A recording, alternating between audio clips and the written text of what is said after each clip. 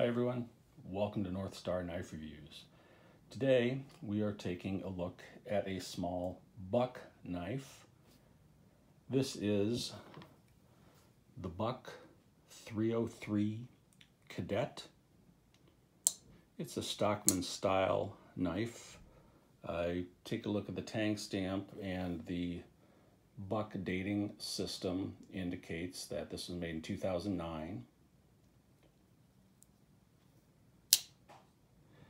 It has delrin covers, nickel silver bolsters, and you can see the nickel silver bolsters and the liners are all made of one piece of nickel silver. See the buck buck shield there, also in nickel silver. 3 back springs. No liners.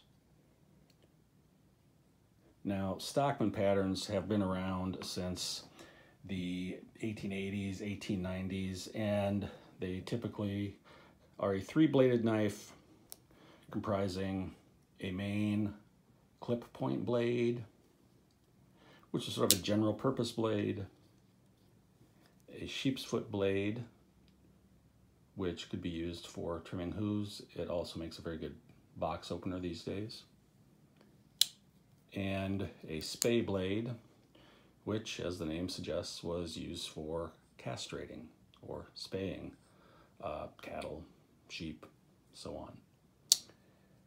Now, the blade layout on this Buck 303 has changed over time, and it's a little different than the normal stockman. Couple of things about this. When Buck originally made their 303, it was laid out more like a normal stockman, with the clip point and the sheep's foot at the same end. And that's what you're typically going to see. Typically you'll have the clip blade and the sheep's foot at one end, and then the spay blade at the other. Here you can see they've switched the spay blade and the sheep's foot. So you have the sheep's foot by itself at this end and the spay blade and clip blade at the other end. Now, when they did this, they also removed the liners and went from a 2-spring to a 3-spring system. In a lot of stockmen, you have the clip point running on its own spring, and then the spay and the sheep's foot running together on a 2nd spring. Here, each blade has its own dedicated spring.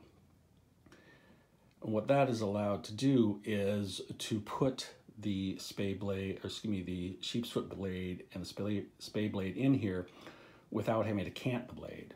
In a lot of stockmen, you have a blade that's just angled slightly so that they can fit together.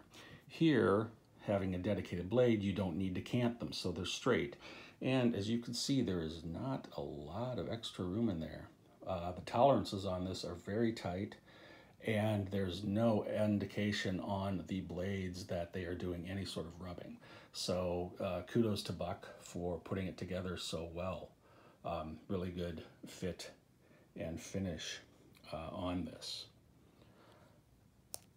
The Buck 303 is still being made. Here's again is the tang stamp, if I can get it in the light here. US made knife, still made in the US. This little area up here provides a nice little choil type area for your finger. It's not a real finger choil, but it operates as one, so you can get up on the blade a little bit.